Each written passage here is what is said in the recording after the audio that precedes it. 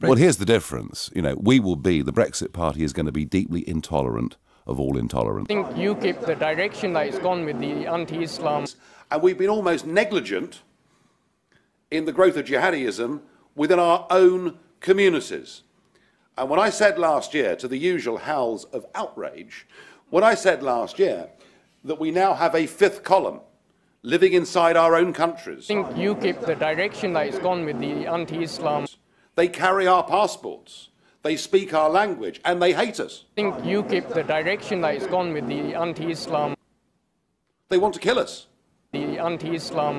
They want to overthrow our culture, our constitution, our whole way of life. The anti-Islam. If you're coming to take us over, you're not welcome. The anti-Islam. Because they hate him. UKIP leader Gerard Batten. And they hate someone that believes in nation state. A nation cannot survive treason from within. They hate someone who's unashamed to be a patriot.